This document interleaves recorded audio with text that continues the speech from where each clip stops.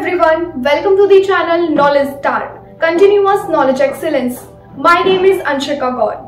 This video is all about conventional industrial wastewater treatments, which will be explained by our expert Professor Bohedar, who is associated with National Center Excellence in Agro Nanotechnology, Terry Daikon Nanotechnology Center, India. He has 31 years of academic experience in teaching and research. His area of expertise includes nanoscience and nanotechnology, nanobio-interface science, soft matter science, polymer physics and biophysics. Consequently, to acquire all the information, watch the entire video without skipping. Now, before the nanotechnology intervention, I think even today in most of the industries, the effluent treatment follows the traditional or conventional pathways, which are basically either they use a flotation technique or use a adsorption to take out pollutants that by adsorbing them on a selective surface. Chemical precipitation is another technique which has been used for a long time. For ionic materials, ion exchange is one good technique, but it's very expensive.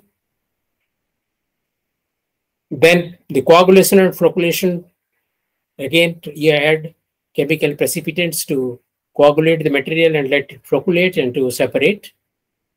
Membrane filtration is another technique, but it's very, very expensive. It's not cost effective. Wait. Are you worried about your project, training, dissertation, internship? Don't think too much because Nanoscience and Technology Consortium, in short NSTC, is giving you a golden opportunity to do the same tasks. NSTC also conducts workshops on amazing topics. So if you want to register in the workshop, the registration link is given in the description box below, or you may go to the website www.nanoschool.in where you can easily enroll in the workshops. So just check it out right now. And the last and the best method of mitigating the pollution problem is through the distillation. But it's a very good process, very useful, but very expensive.